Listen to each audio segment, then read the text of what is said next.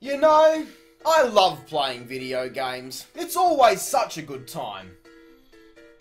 But I'm just left scratching my head, wondering, how can I make the experience so much more convoluted and miserable? Because, you know, my current existence just isn't pathetic enough.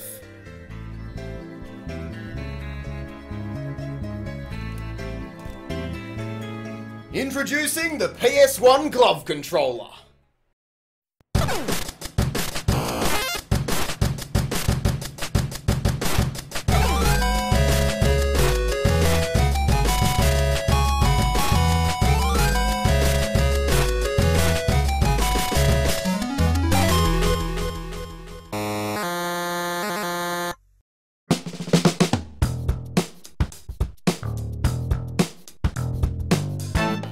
There are a lot of interesting video game peripherals out there, marketing to some incredibly weird concepts of immersion. Mimic the motions of real life. Put yourself in the game, like it's bloody Spy Kids 3D, and have the power of video games at your very fingertips. Yeah, because the standard controller doesn't do that at all. The wounds were still fresh from Mattel's NES Power Glove experiment when Reality Quest, whoever they are, released their glove controllers in 1998. They had one for Sony's PlayStation and another for the Nintendo 64. The N64 glove is a lot harder to come by these days, probably because people were still so burned after the first Nintendo glove that they decided to go around burning all of these things in a fire. But today, we'll be taking a look at the PS1 Power Glove. The term glove is definitely up for debate, but we won't let that stop us. To put it on, you place your hand over this main piece, slide your thumb into position, then simply strap in and strap on. Words cannot describe how it feels to have the power at your fingertips. Probably because I can't feel my fingertips. As you may have noticed, I crashed my bike earlier today and broke my wrist, so now I have to wear this protective brace. I mean, honestly, this looks like something you'd wear if you were involved in a serious accident. Or maybe, like a dog with a cone on its head, this is a device that prevents you from playing with your dick all day long. Yeah.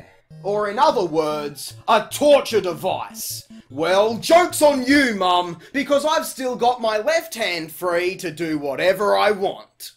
Much like the NES Power Glove, there were no left-handed models released, so all you lefties out there, consider yourselves lucky. Now before we get started on some games, let's take a look at how this glove operates. Since I don't have any physical instructions, we'll have to watch the tutorial video with these two clowns. It also features the super whack 90s gamer crew dancing around with their gloves like absolute mad lads. I don't know what game they're supposed to be playing. This isn't a motion controller. Moving your hand around controls the D-pad, but you still need to press all of the other buttons with your fingers. The face buttons, along with L1 and R1, are at the top here, while all of the shoulder buttons can be found on the thumb. On the underneath side, we can also find a toggle switch for different modes, such as the standard mode, that's said to work with all of your games, the simulated analog control, which allows for finer movement when needed, and finally the full analog control, which is the equivalent of using a steering wheel controller. So, why not just use a steering wheel controller? Already this thing just seems like a convoluted mess. If I still have to press the actual buttons, then why not just use an actual controller? I love the glove. Okay, no doubt, that guy is using his left hand to touch his dick. Alright, now that we're all set up, let's start off with a classic. Crash Bandicoot 2, Cortex Strikes Back. Alright, we're off. You know, it works surprisingly well. It's really, it's really strange to play. There's not really, oh fuck, Jack, do you really want to just get all the gems? Just leave it. Just give up, Jack. Oh, oh, oh, got him. Okay, I think the sensitivity, we need to crank that up a bit.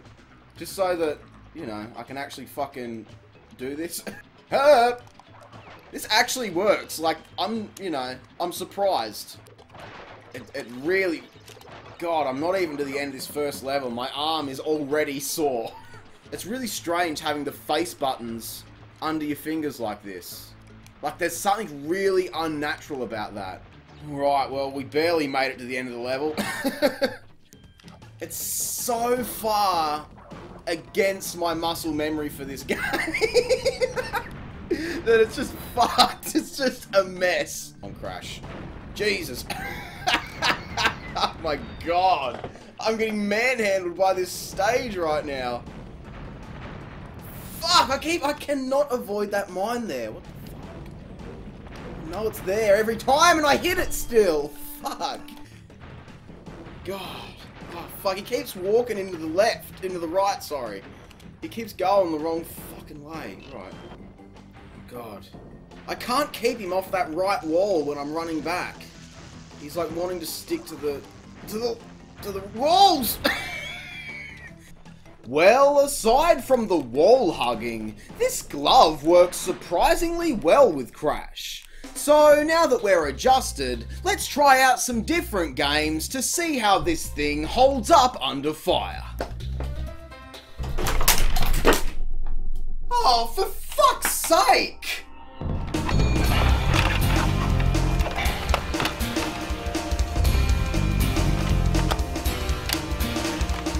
Alright, let's see how we go with something a little more open, like Spyro the Dragon. Get the dragon. Get the dragon, Spyro. Look at this. I wasn't expecting to have that much trouble collecting the dragons. Wow. With a bit of more open space, this is actually enjoyable. Like, this is good. I'm liking this. It gives a lot more freedom. I'm doing lots of backs and forths with the left and right, but that's okay. It's just hard to get back to that center position where you're just going straight ahead. God, when the character's not facing the right way, it's really difficult to try and get them going where you want them to go. Alright, that 3D shit's starting to get on my nerves because it's just impossible to stay just straight centered while you're running. So let's move on to some 2D side-scrolling action with Rayman. Jesus, good luck doing this with the glove. Isn't this supposed to be like a really hard game? And I'm here trying to play it with a fucking glove? Man, this game actually looks amazing. How have I never played any of the Rayman games before? That should be something we need to do. Can give you a new power. See that? She used her PS1 glove to Rayman with a new power. Oh god, they're everywhere! Help! Help! I need an adult! I need an adult! Oh god, there's another one. He's a little grabby one down low. God damn it, he's knocking me all over the place. Jesus Christ. But fuck, my arm is already, like, sore from holding this thing up. It's not that heavy, but it's just holding your arm in this position and doing all the movements. It just fucks with your arm, man. It doesn't seem to matter what game it is I'm playing, the glove is incredibly responsive to every action I make, but getting the position back to that middle center point where no inputs are being made is a lot easier said than done in the heat of gameplay. This translates to characters moving out of control or facing the wrong direction. You can adjust the sensitivity by pressing the special RQ button in combination with one of the lower face buttons, and on the highest setting you don't have to move as much, but it really doesn't make that much of a difference, to be honest. Luckily, with two-dimensional games like Symphony of the Night, we don't need the up and down as much, so it's a lot easier to deal with. Oosh, oosh. Oh shit, oosh. There we go. Oh god, now I've got to fucking... That's something I didn't consider about this game, is there's lots of menus. Oh. Hang on. Oh. Jesus, will you select the... Come on. We need to... we need to... There we go, we got... Let's get the fuck out of here. How do we go back? There we go, right, we've got this. Jesus, right. Oh my god, what am I doing? How the hell am I going to stand a chance against this first boss? Like, are you kidding me? Are you fucking kidding me? This just isn't going to happen. And it's going to really hurt to do. Oh, Jesus. Well, I got first blood, but that's not going to help me. Run! Hup. Just take him out. Well, there goes my axes. I'm out of axes. Waste all my axes at the start. Jesus, I'm getting gang bitched by them. What are you doing, Alucard? Fight back! Be a man, Alucard! Oh my god, I got slaughtered by these assholes. It's just totally unrealistic to try and make precise movements with this thing during any kind of intense gameplay. Which makes me wonder, how will the glove perform with a fighting game? They made a big point to show off fighting games in the preview, so let's see how this goes with some Mortal Kombat. Yeah, good fucking luck. I'll need a real wrist brace for a legit broken arm after this shit. Even if you know the correct inputs, it's just impossible to have any accuracy while trying to hit them. Oh, and of course, the game has to rub it in my face how much of a fucking loser I am. So, let's try some Tekken 3 instead. Oh, jeez. As if this is going to be any easier than Mortal Kombat. I've never been good at Tekken, ever. I can't, like, get a run up on him or anything like that. Oh, I got him! I actually won a round! What? Herp! And herp! Jump! Well, that'll do, I guess. We actually got a win, okay. The game's like, okay, we'll give you a win. Don't fret. Now we're gonna kick your ass. Watch this shit. We've almost got him. We've almost got him. Oh! Big swinging roundhouse to the face, mate. Got ya. Oh, he tripped me. Back kick. Come on. Back kick. I got him again. Oh, Jesus. Missed. Missed. Get away. Holy shit, that was such a good win, man! I think the only reason I'm winning this fight, with all these fights, is because I'm just fluking the fuck out of the special moves.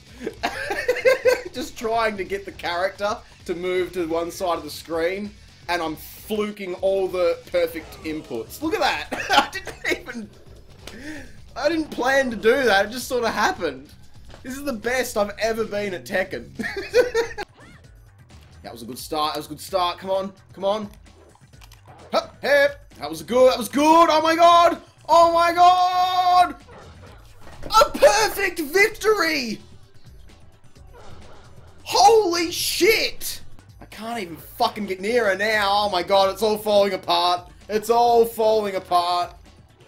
Come on. Just keep spamming the same tricks. Come on. No. No, come on. No! I want to win this so bad! God damn it. I got too cocky. And I was excited and anxious as well. Moving on to another game that requires some knowledge of the various button inputs, one of my all-time favourites, Pro Skater 2.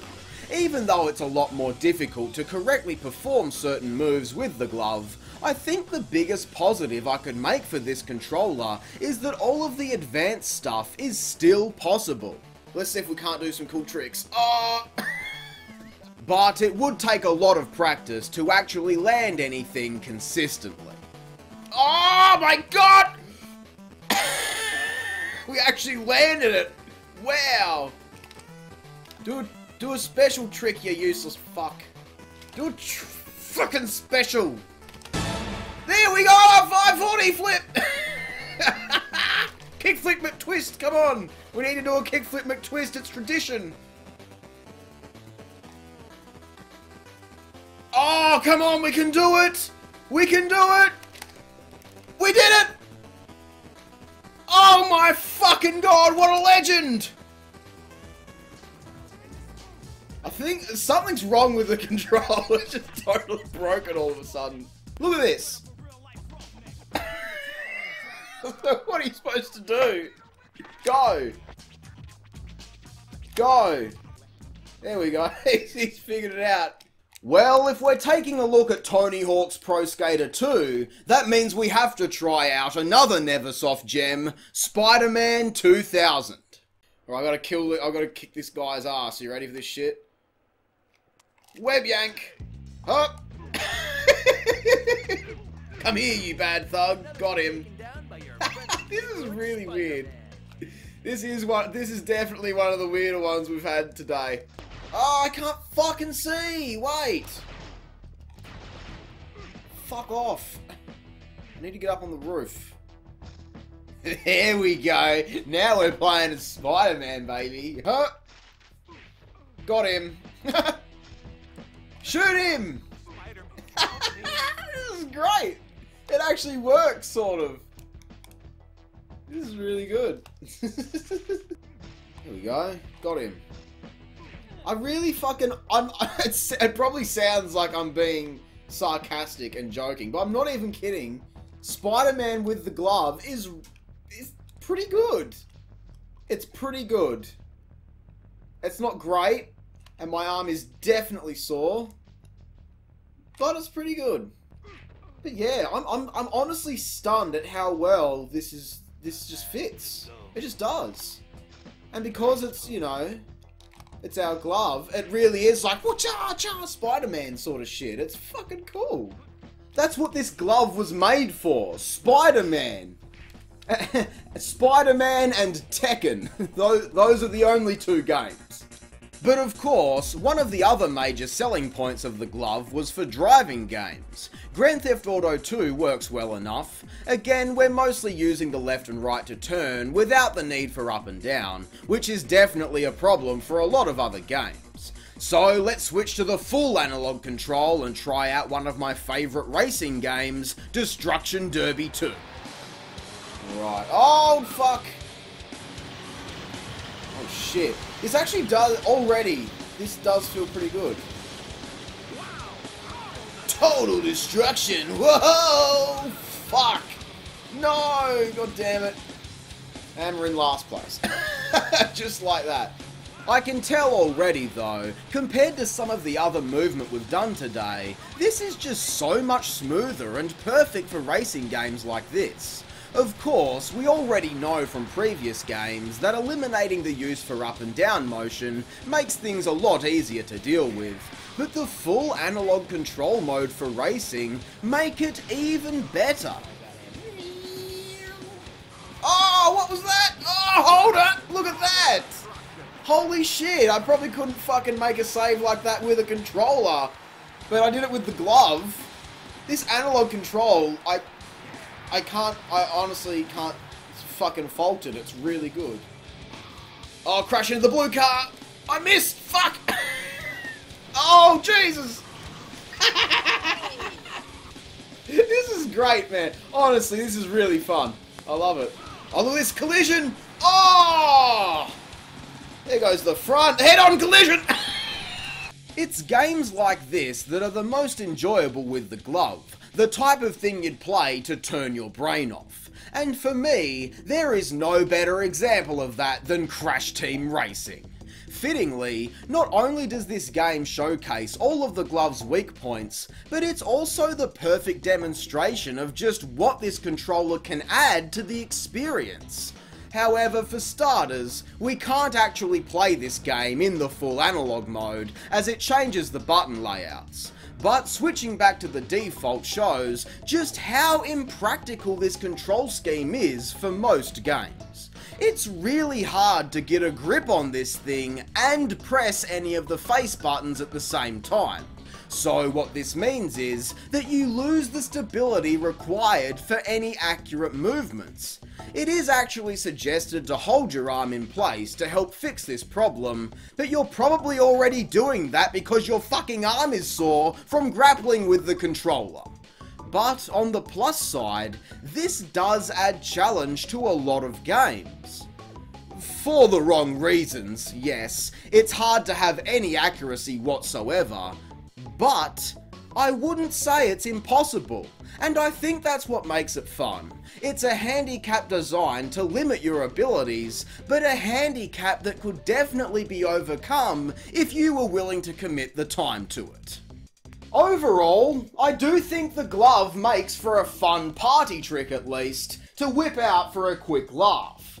And maybe even if you enjoy an extreme challenge with your games, this could be what you're looking for. But as far as motion control peripherals go, this is absolutely average at best. Not to mention, despite being advertised to work with every PS1 game, I couldn't get it to work with either of the SmackDown titles. It just didn't register as a controller. Same case for Metal Gear Solid, which is disappointing. None of these games require analog sticks, but of course, you wouldn't be playing Ape Escape with this thing either. I also quickly tried 3 PlayStation 2 games out of curiosity, SSX 3, Burnout 3, and Ratchet & Clank 3. But of course, unsurprisingly, I didn't have any luck with those either.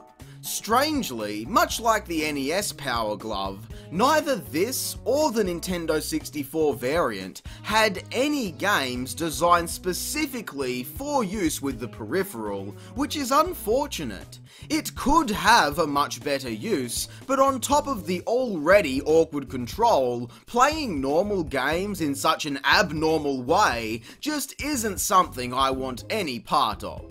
Thankfully these days, the technology for true motion controls has reached a point of perfection with Nintendo's modern systems. But for me, I find the clunky, earlier efforts of these devices to be quite charming in retrospect. While the Reality Quest glove does work as intended, that doesn't mean it works well at all. As a controller, yes it functions, but it's totally impractical to use for a lot of games. However, despite its shortcomings, I'd still suggest that this can add to your gameplay experience. Well, for the first 15 minutes, until your wrist starts to hurt, and then you just have to give up. But until next time, I hope you enjoyed the video. If you did, be sure to leave a like, subscribe, and share. I'm Square-Eyed Jack, and I hope you have a great fucking day. Thanks for watching.